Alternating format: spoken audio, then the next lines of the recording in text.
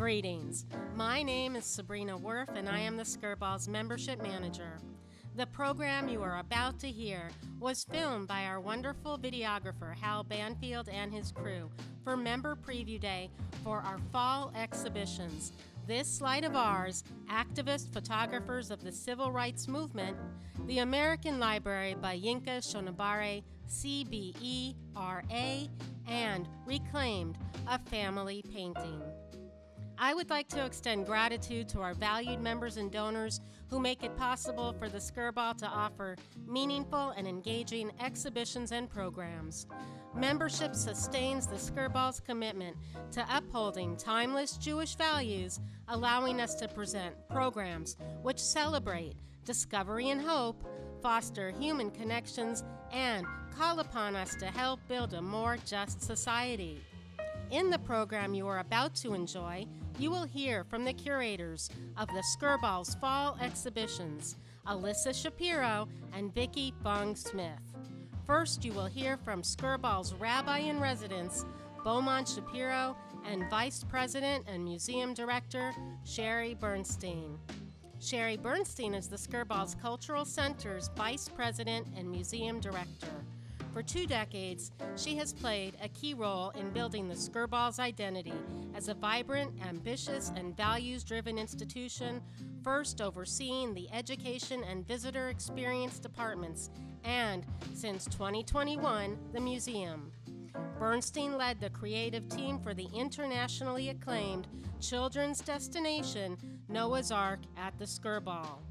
Prior to the Skirball, she held positions at LACMA, the Smithsonian American Art Museum, and the ICA Boston.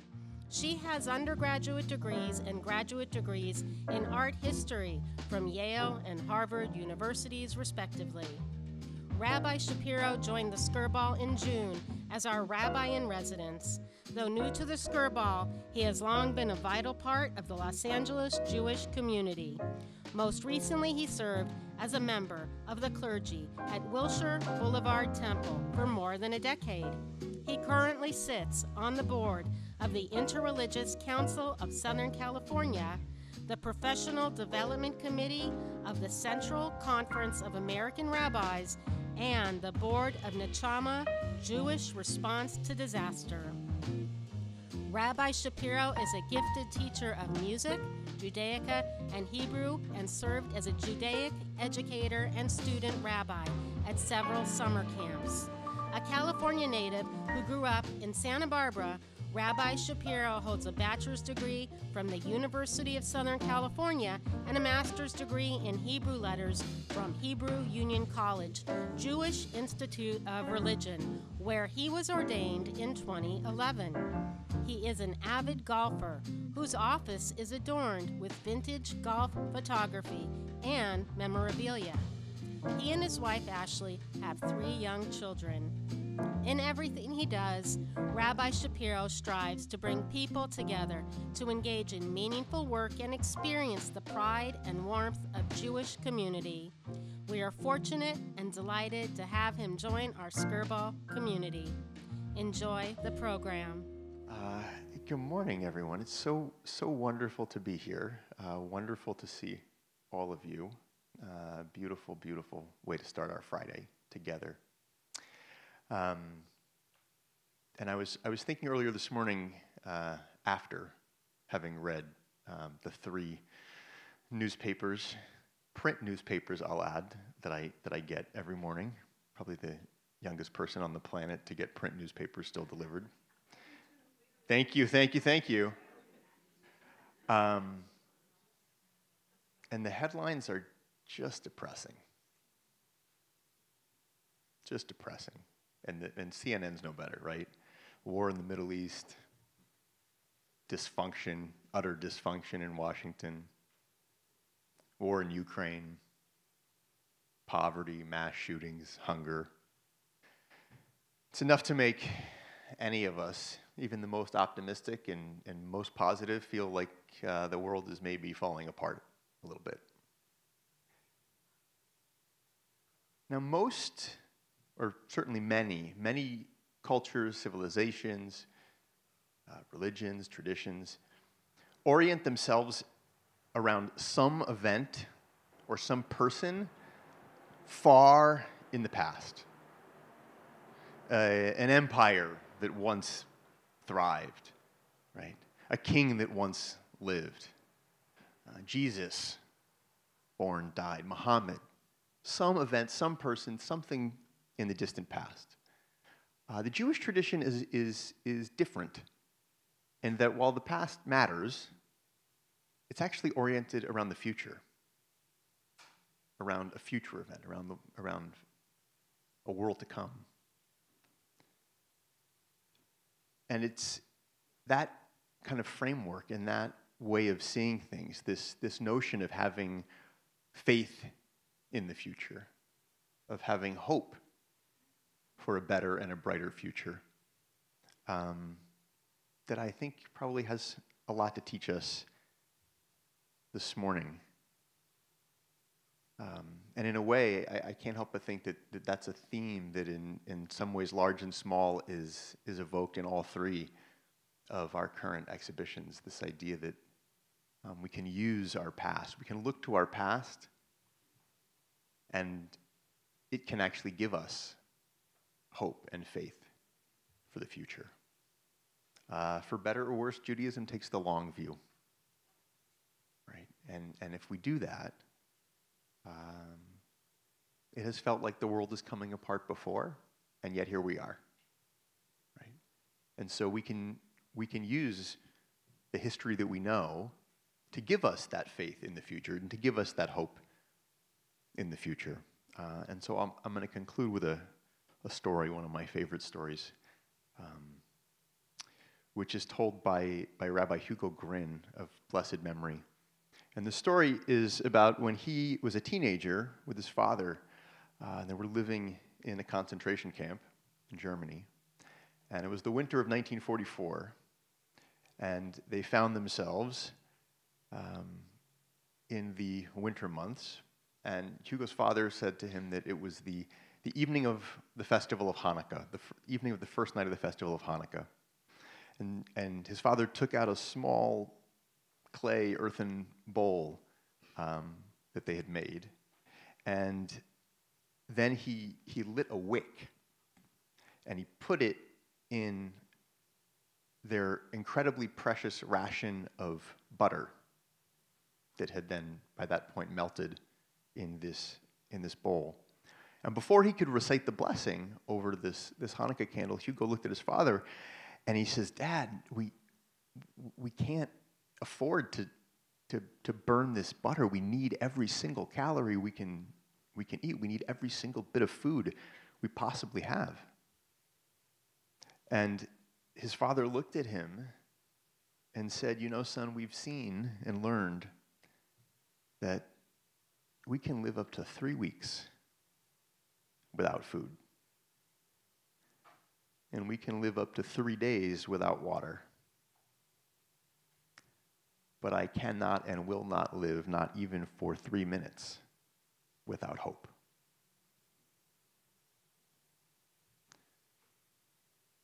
Hope, I think, is what is essential, really, for our survival.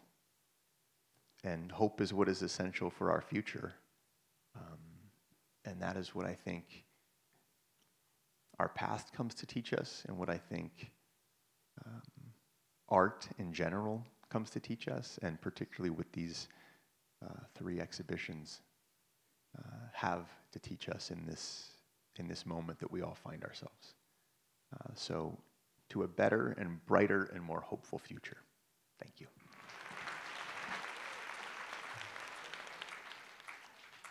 So good to see all of you. I'm Sherry Bernstein, as Sabrina said, the museum director, and it's wonderful to be with you, old and new faces, to see all of you in the audience today.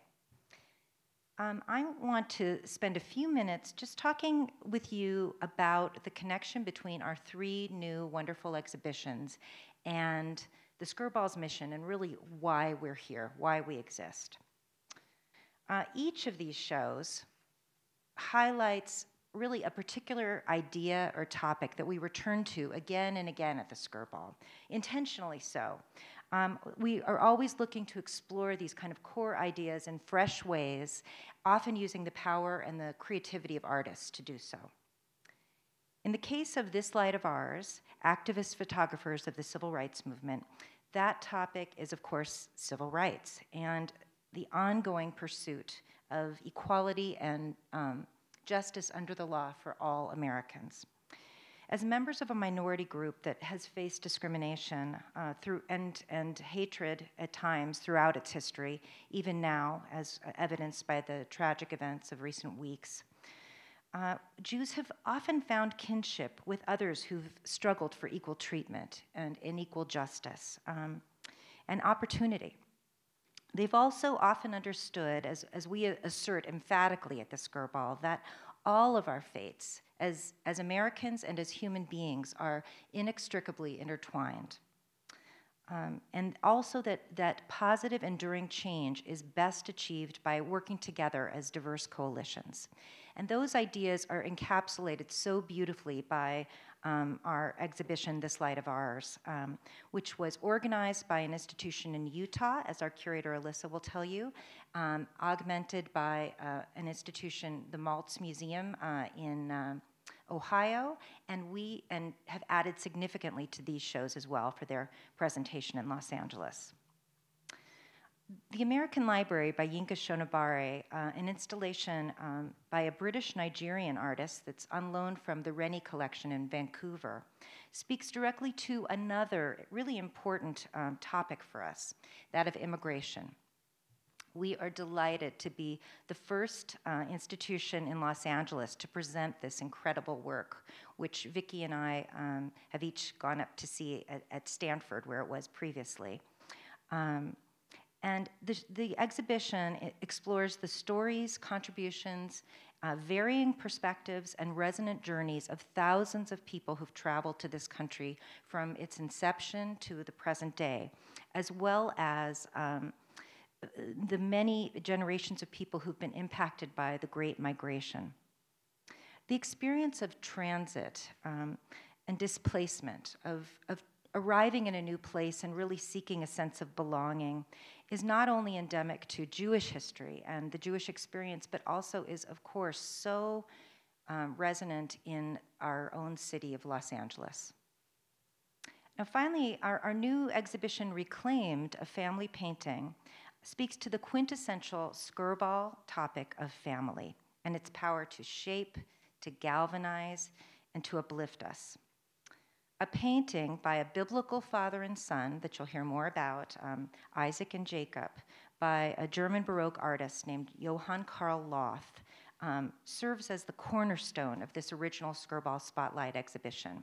And it is a piece that is on loan to us for 20 years, and we're just so honored to be the stewards of this story that you'll learn about. Reclaimed tells the story of one Jewish family whose life in Europe was ravaged by the Nazis, their journey from Brno, Czechoslovakia, all the way to Los Angeles, and their unflagging 80-year quest for restitution. Now, there's one final topic that I want to mention today that infuses all three of our new exhibitions and really is at the core of what we stand for, and it is, I would say, just a fundamental Jewish concept that reverberates in many other cultures. And it is that we stand on the shoulders of those who came before us.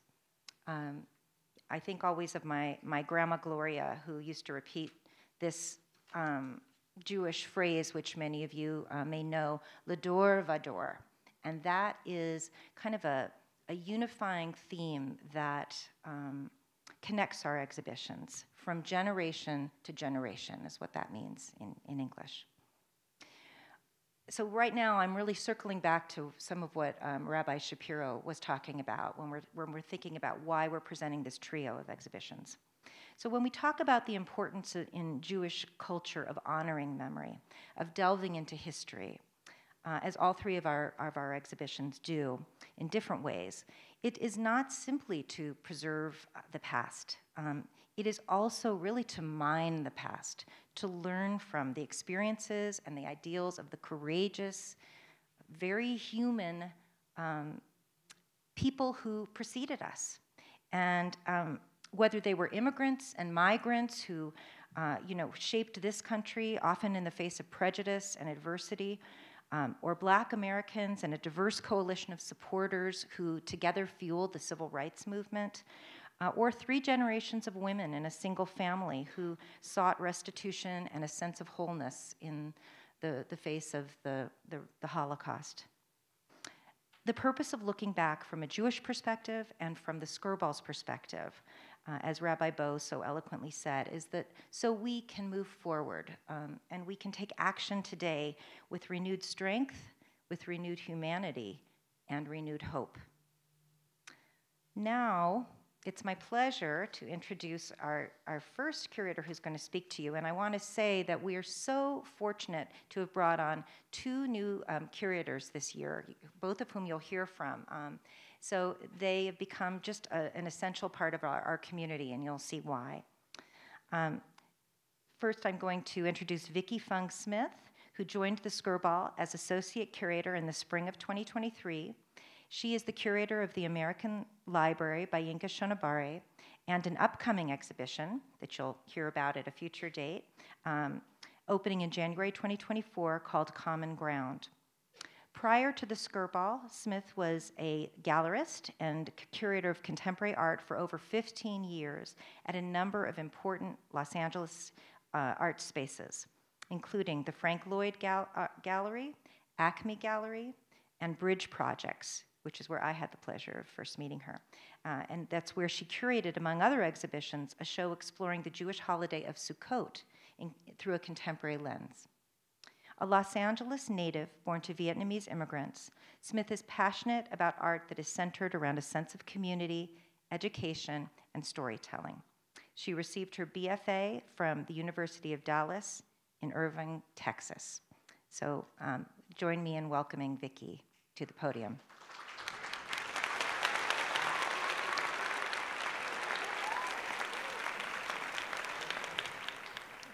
Thank you, Sherry. Change this slide.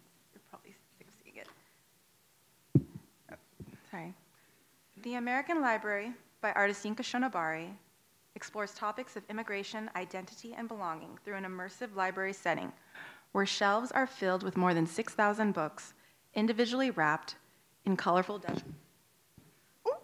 fabrics, featuring the names of U.S. immigrants and Black Americans who have made notable contributions to American life and culture.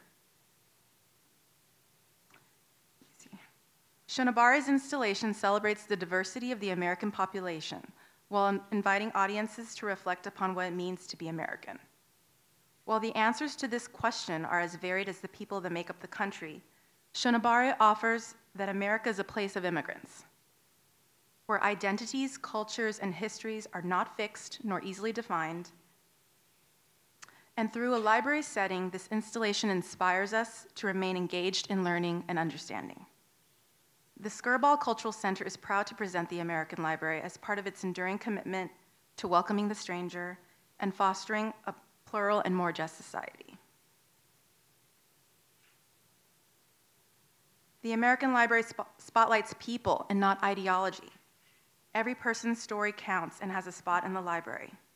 The 6,000 books in this installation feature first and second generation immigrants and Black Americans affected by the Great Migration, one of the largest movements of people in US history, during the period of 1916 to 70, when approximately 6 million Black people fled the American South to escape segregation.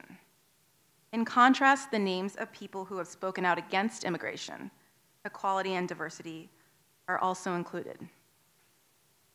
A further set of books, without names printed on the spine, speak to the ongoing nature of this debate and invite interpretation. They could represent stories yet to be told, or stories that are lost, or an opportunity for visitors to imagine their own names in the library. This installation shows the complexity of the ongoing debates around immigration and nationalism, presenting not just one point of view, but many perspectives. Oops. The Skirball's exhibition is unique from past installations of the American Library because it also includes an animated video designed for children, a display of Dutch wax fabrics to touch, and additional interactive components to promote engagement and conversation. There are iPads installed in the exhibition that connects to the American Library website, where visitors can learn more about the people named in the library through a searchable online directory. The artist also includes a section for visitors to submit their own immigration story to the website. Expanding on the story-sharing invitation from the artist, visitors can add their names and share their stories to an interactive bookshelf display that mimics the art installation. Visitors can respond to a set of questions that will be available on a nearby table and then add them to the display. Questions like, what brought you to Los Angeles? How could America be a more welcoming place? What part of your culture would you share with others? Visitors will have the opportunity to contribute to the conversation and be a part of the Skirball's nearly year-long exhibition.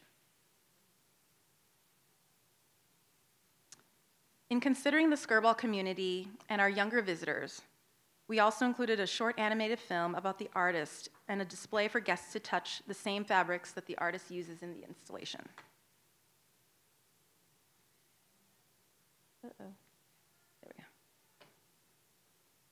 The American Library was first commissioned for the Front International Cleveland Triennial for Contemporary Art, a free public art exhibition that takes place across Cleveland, Akron, and Oberlin every 3 years. For this multi-city-wide exhibition in 2018, the American Library was actually installed in a real library. It was the Cleveland Public Library. Shonibare Studio collaborated with the Cleveland Public Library staff in researching and compiling all the names included.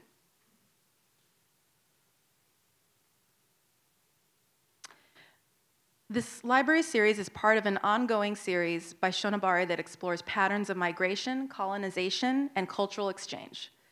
The artist first started his library series in response to growing anti-immigration discourse and xenophobia. The British Library is the first work in the series and is intended to provoke discussion, debate, and reflection on all aspects of British culture, considering notions of territory, place, cultural identity, displacement, and refuge.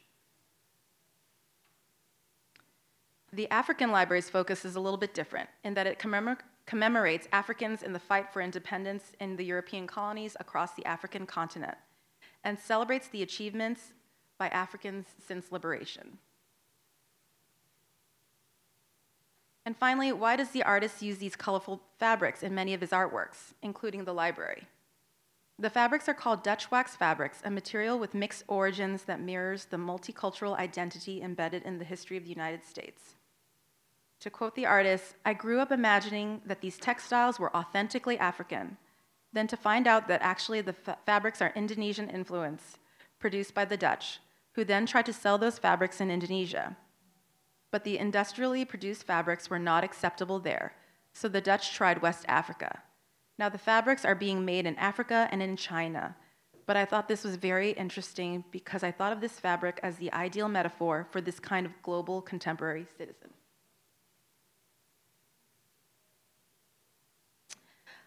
Lastly, I'd like to give you a brief biography on the artist. Yinka Shonibare is an internationally acclaimed artist who lives and works in the UK. He was born in London in 1962 to Nigerian parents, and he moved back to Lagos, Nigeria at the age of 3 with his family. He returned to the UK to study fine art and received his MFA. Shonibare's work examines race, class, and the construction of cultural identity. The artist works in many different mediums, including painting, sculpture, photography, film, and installation. Shonibare uses the honorific CBE and RA as part of his name. The CBE stands for Commander of the Order of the British Empire, and the RA stands for Royal Academician, which is he's part of the Royal Academy, which is like the oldest established art school in London. He uses these honorifics, ironically, in response to his attitudes towards the British Empire and its legacies of colonialism. And then to quote the artist, "Coming from a mixed background and not wanting to define myself by one nationality, there are these binaries, Nigerian or British, and people seem quick to try and define things. there seems to be a tendency to try and make people choose, to come down one side of these binaries. My work addresses the idea of having this fusion, or hybrid cultural identity, and what that produces. People always want to categorize things. I'm much more interested in this idea of a hybrid. As I work for myself, I don't have to answer to anyone. I can operate with this agency and not have to make these decisions, end quote. So, and as the world becomes more and more multicultural and diverse, I think it's very important that arts and culture also reflects this diversity, which is why I'm so honored to be presenting this exhibition to you today. Thank you.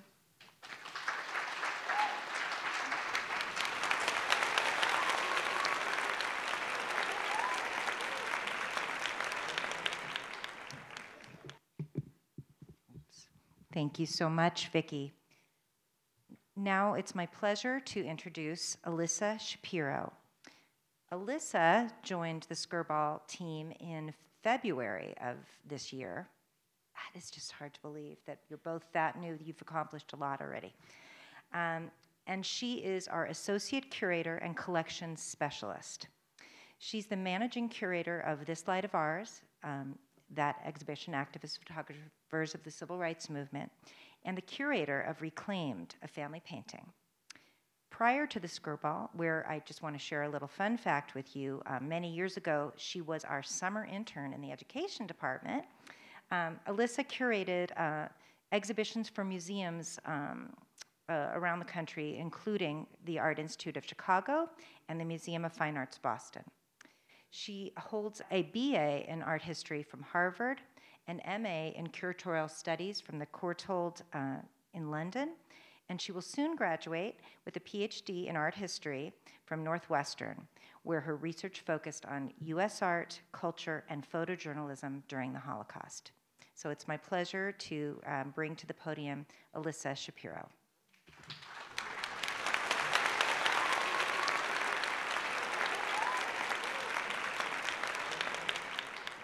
Everyone. Good afternoon and Shabbat Shalom. So first, I'm going to talk about the exhibition Reclaimed, a family painting. Reclaimed tells the story of Nazi-looted art through the experiences of one Jewish Czech family who spent over 80 years fighting to reclaim the most important object in their family's art collection, 17th century Baroque painting, Isaac Blessing Jacob, which tells a biblical story from the Old Testament and was painted by German artist Johann Karl Loth. Reclaimed addresses themes and histories that are central to the Skirball, including immigration, survival, resilience, and the power of art and culture to bring people together. The exhibition developed after our Holocaust art restitution lawyer contacted the Skirball in 2020 to offer Isaac Blessing Jacob on long-term loan to the museum for 20 years on behalf of her LA-based clients. Former associate curator and registrar Danny Killam advocated for the museum to accept the loan and to craft an exhibition around the painting and the family that worked so hard to bring it home. With the precipitous rise in anti-Semitism here in the US and around the world, it is more important than ever to remember and to teach the lessons of the Holocaust as Jews once again fight for our safety and our survival. In this exhibition, we tell the family's story chronologically, starting with Johann and Lisbeth Bloch. In the decades leading up to World War II, from 1939 to 1945, Johann and Lisbeth Bloch lived in Brno, Czechoslovakia, surrounded by precious art, antiques, and beloved family heirlooms. Johann and Lisbeth were a sophisticated couple with cosmopolitan taste, as seen in their professional photographs and the objects in their collection. Johann ran E. Bloch and Sons, his family's successful leather goods and processing factory that gained success as the company that provided the leather saddles for the cavalry. And Lisbeth herself was a renowned art collector, mostly noted for her collection of Czech glass, which you see in this photograph. In 1922, the Blochs together purchased Isaac Blessing Jacob from a gallery in Vienna, which they proudly displayed in their dining room, the most important place for the family where they gathered for their meals. The Blochs' lives changed drastically as the Nazis came to power in Czechoslovakia beginning in 1938. Johann tried desperately to flee with his second wife, Erna, who was also Jewish. Lisbeth had passed away tragically in a car accident in 1928. At the same time, Johann also attempted to export his art collection out of the country. Though, unfortunately, both attempts were unsuccessful. In 1939, the Nazis confiscated Johann's home and art collection and sold Isaac Blessing Jacob at auction. In fact, at the same auction house, the Dorotheum in Vienna, where the couple had purchased the painting in 1922. In the gallery, the Herd Gallery, our smallest and most intimate space here at the Skirball, we evoke the family dining room based on a photograph of Johann's home taken in the 1930s, showing how it looked before the Nazis stole the painting off the family's walls. The following year, in 1940, Johann died in Prague of a heart condition under the conditions of occupation. His wife Erna and many of Johann's relatives, and you'll see photos of them and even a home video that includes some of these relatives, would later be murdered by the Nazis.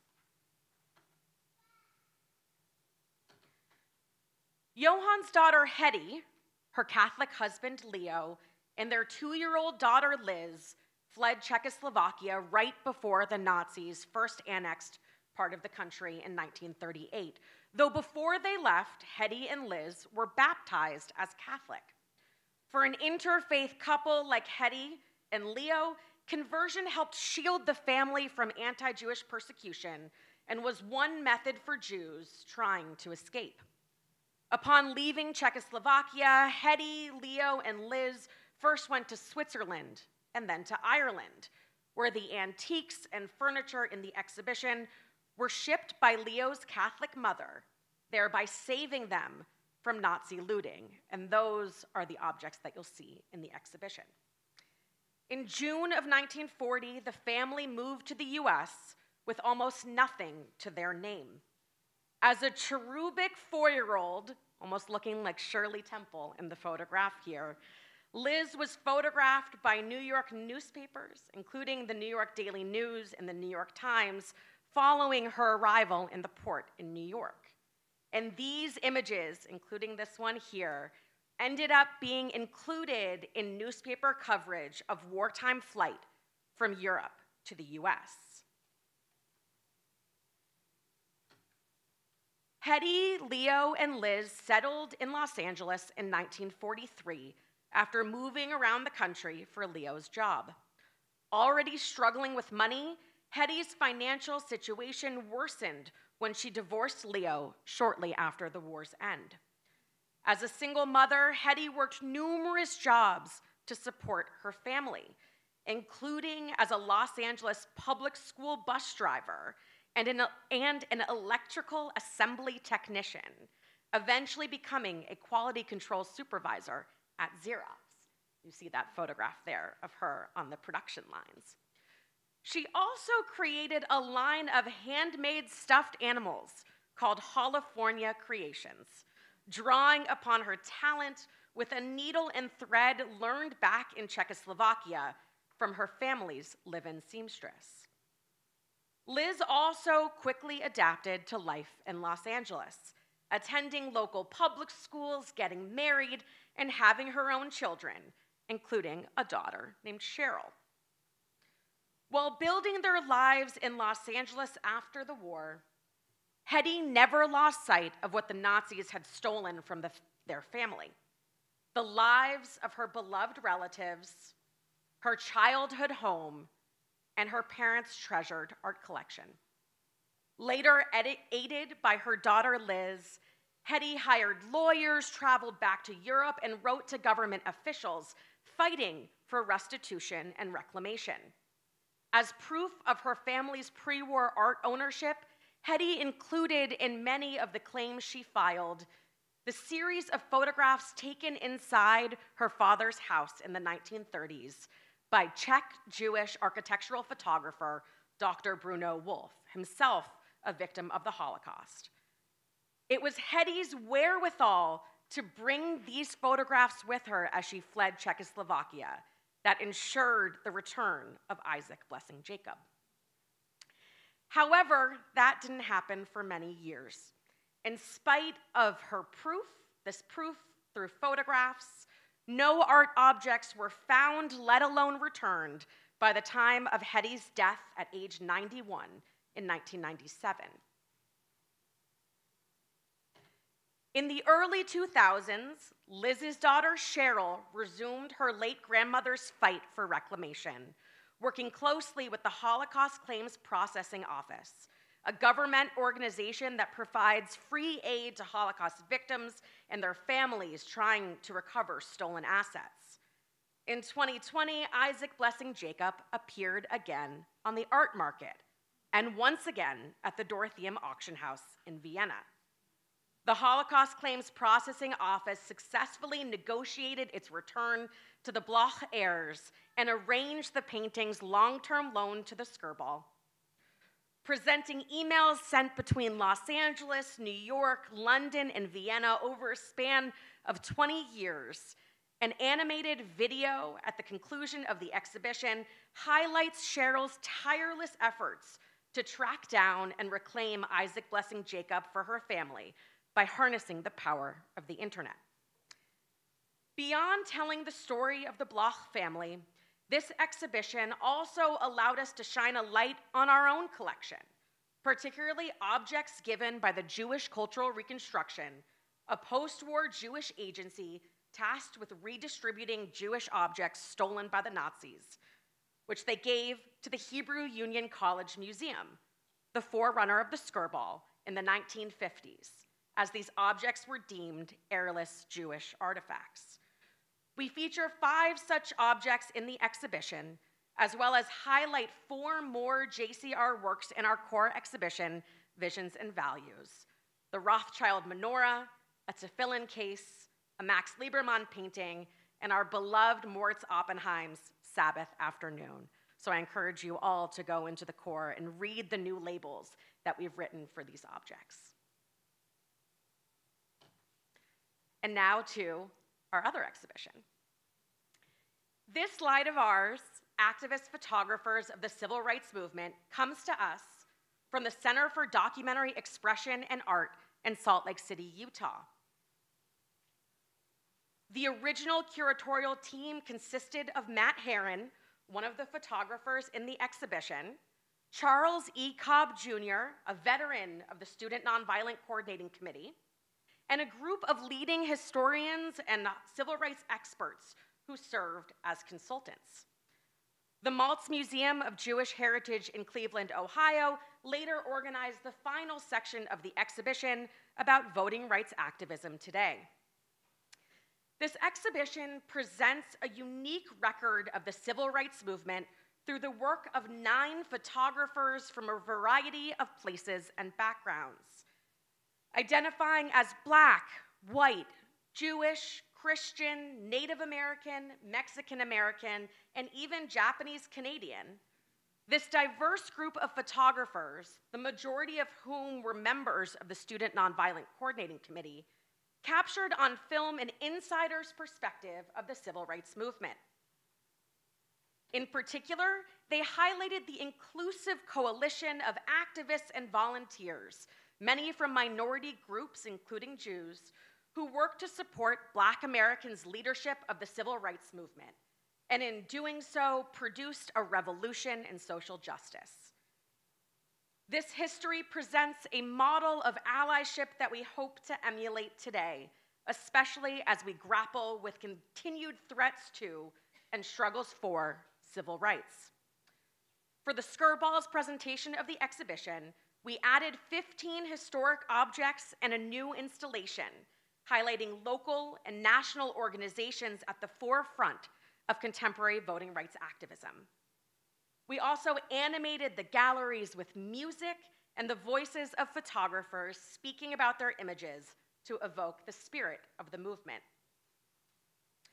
The exhibition is divided into 4 historical sections. Section 1, Black Life, What We Saw, shows the ways in which movement photographers documented a side of Black life in the South, often ignored by the media. A side that was based on their authentic investment in the communities and people they came to know while working alongside local Black activists to advocate for change. The largest section of the exhibition, Section 2, Organizing for Freedom, focuses on SNCC's activism, SNCC, the Student Nonviolent Coordinating Committee, SNCC's activism in Mississippi and Alabama related to voter registration efforts, fundraising and educational initiatives, large-scale marches, and political protests. Mississippi's Freedom Summer in 1964 and events in Selma and Montgomery, Alabama in 1965 provided the final impetus for the US government to pass the Voting Rights Act in 1965, which outlawed discriminatory voting practices, a major victory for the movement. The installation photograph that you see here on your left includes photographs taken by Japanese-Canadian photographer Tamio Wakayama, featuring Black and white volunteers singing together before venturing south to Mississippi. SNCC employed freedom songs to garner strength during the most turbulent times of the 1960s. SNCC's songbooks and albums, which you see here in the exhibition, created often as part of fundraising campaigns, combined the art forms of photography and music in order to educate and inspire people across the country through shared song. All of the objects in this case are Skirball additions to the exhibition. And you'll also hear ambient music in the galleries, which is also unique to the Skirball. This section also highlights the series of Alabama marches that drew notable participants, including Dr. Martin Luther King Jr. and Rabbi Abraham Joshua Heschel. In addition to rabbis, lesser-known young Jews like Jim Leather, seen here, pictured on crutches and wearing a yarmulke, also participated in these marches. And here we have Jim Leather crutching alongside Dr. King and John Lewis, the president of SNCC, and others, all the way from Selma to Montgomery. Section 3, State and Local Terror, assesses how civil rights workers, many of whom were minorities, risked their lives for the cause. They were routinely brutalized and sometimes killed by white supremacist vigilantes and local Southern authorities. Some murders were ignored by the media, while others, particularly those of non-Black activists, drew attention to the cause, forcing governmental action. Created for the March on Washington, this poster, seen here, includes part of Jewish photographer Bob Edelman's image of young Black activists attacked by fire hoses in Birmingham, Alabama, and holding hands to withstand the assault. The artist who made this poster, Louis Lomonaco, connects these protesters to Michelangelo's Hand of God from the Sistine Chapel in this poster, which he created for participants on the March on Washington, thereby anointing them as they hold hands to stay standing. The Skirball actually acquired this poster for our permanent collection through the research that we undertook for this exhibition. Section 4, Meredith March Against Fear and the Birth of Black Power, shows that despite the passage of the Voting Rights Act, civil rights leaders and participants realized that there was still more work to do to guarantee the ability to vote and equality more generally for Black Americans. James Meredith's 1966 Mississippi March started to reveal a change within the movement as young Black activists realized that the principles of nonviolence could only take them so far in producing real change in a society that was clearly still struggling with racism. And this joining of the movement and this sort of activism led to the establishment of the Black Power movement. The final section of the exhibition, called Unfinished Business, looks at voting rights in the US today, focusing on the 2013 Shelby County v. Holder Supreme Court decision that eliminated critical protections against discrimination promised by the Voting Rights Act of 1965, the central legislation that was passed because of the advocacy of civil rights workers. This final section in the exhibition also provides a call to action by highlighting LA-based and national organizations that are picking up the mantle from SNCC to protect the right to vote and to safeguard civil rights for all. As we prepare for the upcoming 2024 election, this work is more urgent than ever. We highlight, therefore, organizations that we hope will empower our visitors to get involved through membership in groups ranging from LA Free the Vote to the League of Women Voters to the Jewish Center for Justice, the NAACP, and Voto Latino. And in this installation that's unique to the Skirball, we tried to evoke the feel of a bulletin board on a college campus, really thinking and being inspired by the way that the students within the Student Nonviolent Coordinating Committee use their resources at hand to really make a difference. And that's the sort of difference we hope this exhibition will make, and we will all make today. Thank you.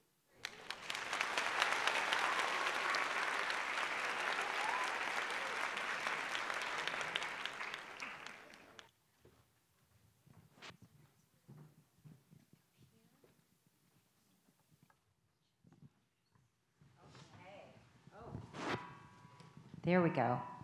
Are we all live? Thank you so much, Alissa and Vicki. We want to spend just, and I'm sorry if I'm being blocked a little bit by this lectern. I'm going to pull back a little so I can see some of your faces over here. We're going to spend just a few minutes talking about, kind of diving into the exhibitions and getting the personal perspective, really, of Alissa and Vicki, because at the Skirball, you know, the human piece is so important to us. Exhibitions and everything else that we do here is created by people, and so we want to make that connection for you. So I want to start just by asking each of you what aspects of the exhibition or exhibitions that you worked on resonates with you kind of personally or professionally, if you kind of speak to that. So maybe we'll start with Vicki. Okay. Well, I was really excited and honored to be that this is my first exhibition that I'm curating at the Skirball, and I think the connection for me is I'm also a second generation immigrant. So my parents came here as refugees during the Vietnam War, so there was a very deep, resonant connection there. And when I was installing the show, it really made me think of I was looking at the names, and I think this is something I think anyone can relate to.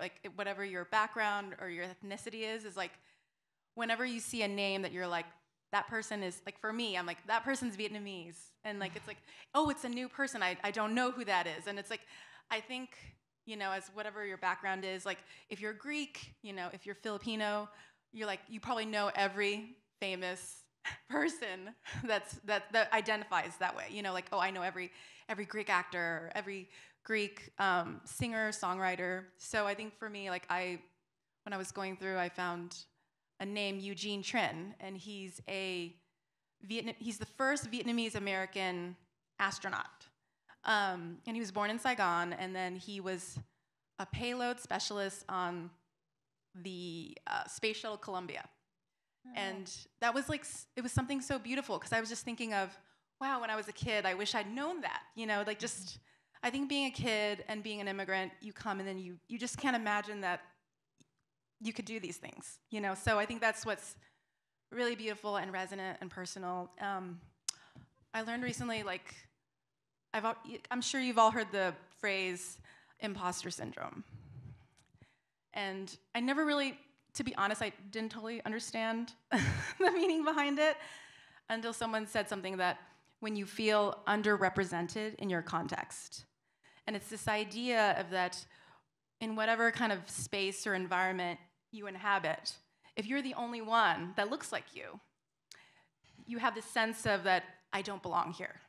Mm-hmm. So I think that's what really connects me with the American Library, is that this is a place where all walks of life, all backgrounds are represented, and you can see yourself.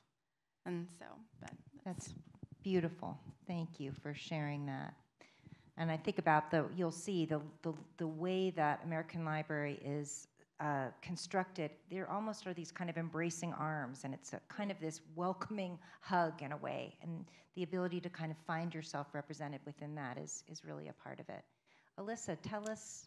Sure. So my academic trajectory and professional trajectory has always taken me in two kind of divergent directions. I am both a Holocaust scholar, something I've been doing for a long time, and thinking about art made during the Holocaust, art that circulated during the Holocaust, the experiences of primarily Jewish art collectors and gallerists and artists who fled to the US or tried to flee to the US during the Holocaust. So for me, that obviously speaks to Reclaimed.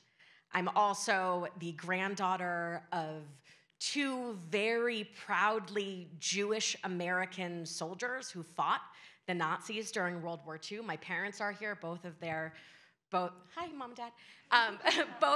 Both of their fathers. And so the Holocaust has always been personal to me in that way. And also because, particularly on my dad's side, we lost pretty much everyone who wasn't able to get out of Poland. So from the personal perspective of the Holocaust and as a Holocaust scholar, Reclaimed is a story that resonated deeply with me. But the other path of my academic and professional life has thought about 20th century US photography. And before coming to the Skirball, I co-curated an exhibition that was most recently at the Museum of Fine Arts Boston on the photographs of Life magazine. And there was a section of that exhibition that looked at civil rights photography.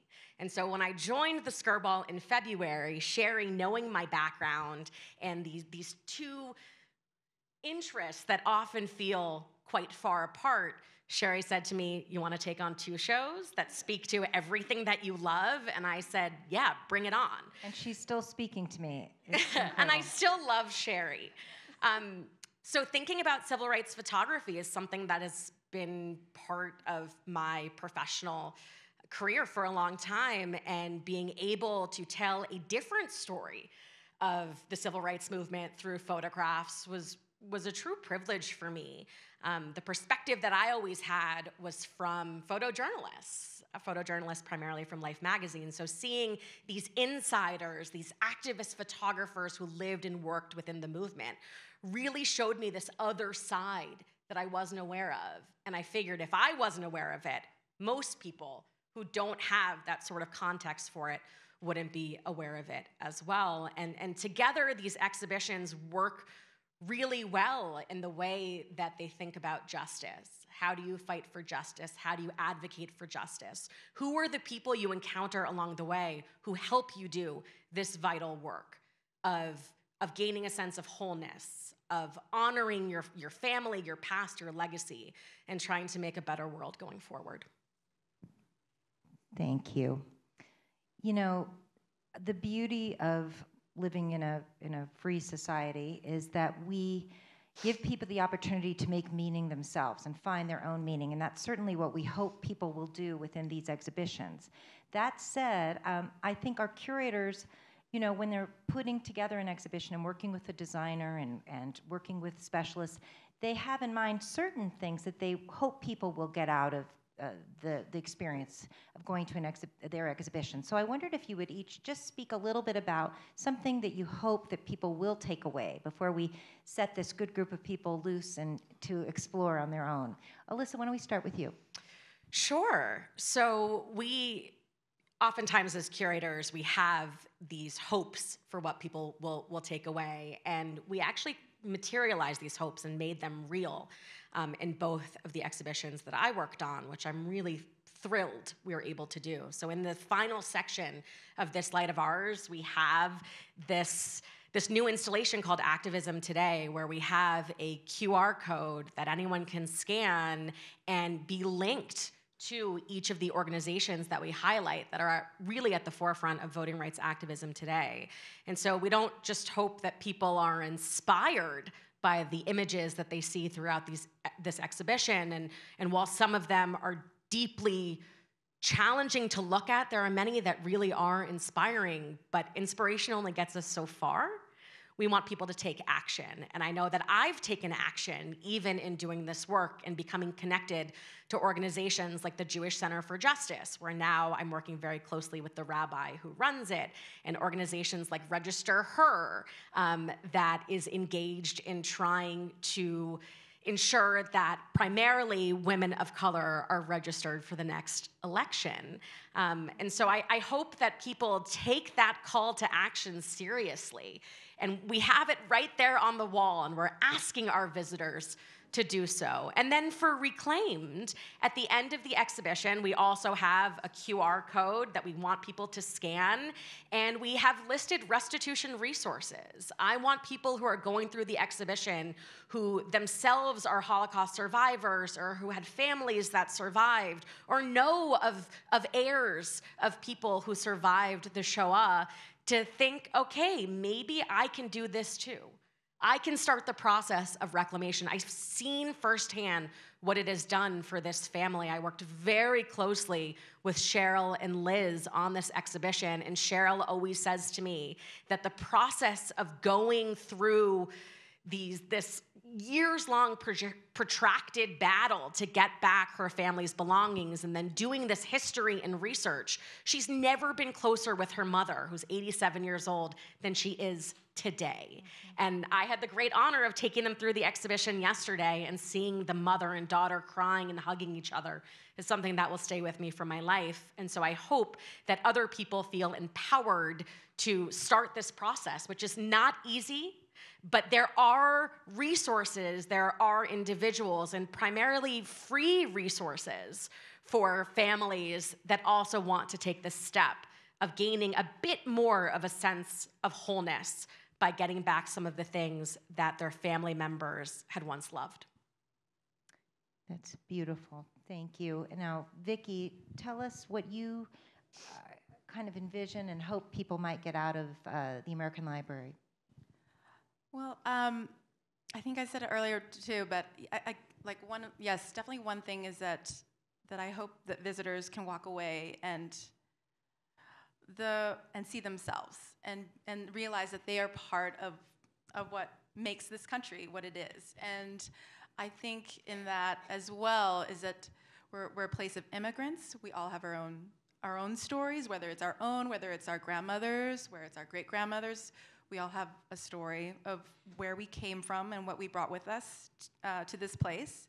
And then also to realize that we're a place of immigrants. We're also a place of pluralism. Since we're a place of immigrants, we've all come from somewhere else. We have there's a plurality of voices, and that sometimes some of the voices you wish were like not as loud as others, let's just say.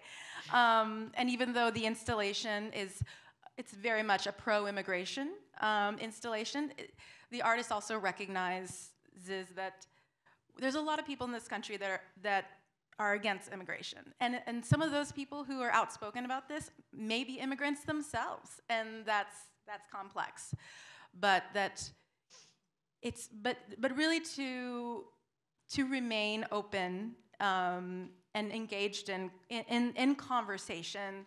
And I think we live in a time where we're just more and more so deeply polarized, and we tend to just talk with people who share our views and our opinions. And I think even though this is such a beautiful installation and really promoting of like the best parts of our country, it's also an installation that recognizes the flaws, but that, you know, to really practice that welcome and this idea of pluralism and this idea of freedom and democracy is that your neighbor might disagree with you, and to kind of, but you can still hold their humanity and show kindness. So that's something Amen. I'd like to. Amen. Yes. You know, I think each of you, I'm listening to your answers, there's so much overlap in what you're saying in terms of, I was thinking of the fact that the books on the shelves in the American Library include blank books, that history is still being written. And one of the themes you're both kind of talking about is that it's up to us moving forward to, I think the Jewish expression is, you know, to pray with your feet, to embody the values that we have inherited, the greatest values. And then also this idea about being part of a plural community, that we need one another as human beings. When I'm hearing this, I'm thinking about my old job, which was as the VP of Education, overseeing the Noah's Ark exhibition, and that same theme, that we're all part of this community, we need one another to stay afloat, is never been more kind of poignant and important than now. So I want to just ask one more question of my colleagues, and then we're going to come and visit with you a little bit and give you a chance to talk with us and ask any questions you have one-on-one. So the last question is really, is there, since this is sort of a fun chance with the members who are so close to us to get a behind-the-scenes look into this process, is there anything about the process of creating these exhibitions that surprised you or charmed you or you know, made you full of dismay? Maybe we'll start with Vicki. My answer is kind of simple, but I think sometimes, having worked with a lot of contemporary artists, like in my background, it always strikes me that the most quote unquote like famous and like well-established and well-recognized artists are usually like the easiest artists to work with, strangely enough. And that always surprises me, because it's like basically like if you were saying like the biggest star in the world, you get to work with them, and there's a level of nervousness and like the sense of like, oh my gosh, like, am I gonna do a good job, or like, you know, like just the caliber of person you're working with. And it always strikes me that they're usually the most gracious and generous and wonderful to work with. Just really, yeah, they have like nothing to prove. They don't have a chip on their shoulder. So that's always just, I forget it every time, and then I'm always pleasantly surprised. So that's what was lovely. That's interesting, because you've worked with a whole range of artists. And for those of you who weren't familiar with the name Yinka Shonibare, he is an internationally recognized artist. And we're so fortunate, and we're fortunate that he's such a generous spirit. Alissa. Because most of the exhibitions that I've worked on in my past involve individuals and artists who are no longer living, it was a particularly wonderful experience for me to collaborate so closely with the family, the heirs of the Bloch family, and to feel like this was really a true collaboration in creating this exhibition, as well as with our curatorial assistants and designer and exhibitions coordinator.